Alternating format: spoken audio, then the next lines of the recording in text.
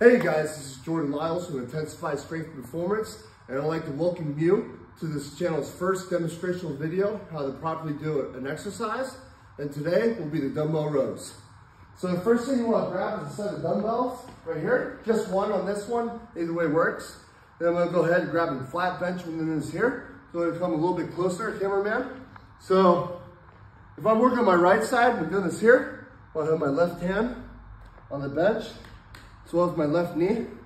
And then make sure my right leg is perfectly lined up with my right hand. We're doing this here.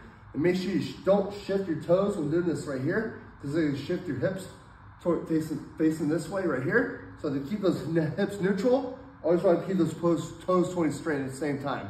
And go ahead and move to the right side so you get a better demonstration as well as a better view of what I'm trying to do right here. So what I want to do is grab the dumbbells right here.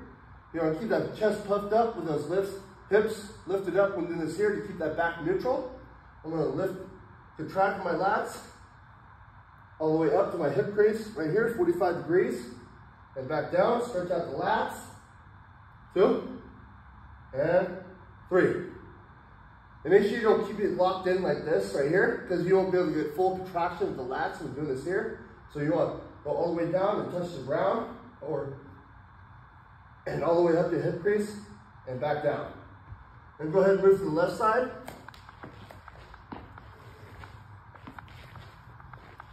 And same thing on the left side. Toes pointed straight. The left leg perfectly lined up with your left hand. Offset. Lift those glutes up, puff up the chest, keep that back straight.